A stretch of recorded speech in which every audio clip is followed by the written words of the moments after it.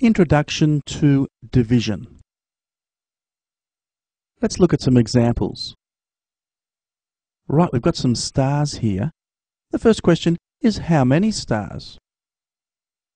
1, 2, 3, 4, 5, 6, 7, 8, 9, 10, 11, 12, 13, 14, 15. We've got 15 stars. How many rows? Well, generally with rows, we go across.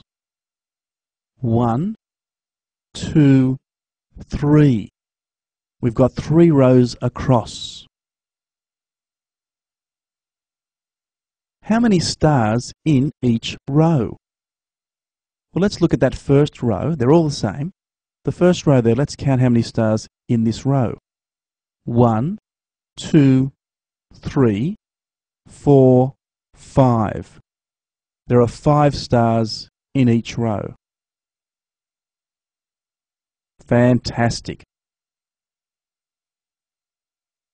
Well, this time we've got some carrots. And the question is, how many carrots, firstly? Well, I think we could count these in twos. 2, 4, 6, 8. We've got 8 carrots. How many groups? 1, 2, 3, 4. We've got 4 groups. How many carrots in each group? Well, that's easy. We can see that each group is simply made up of 2 carrots.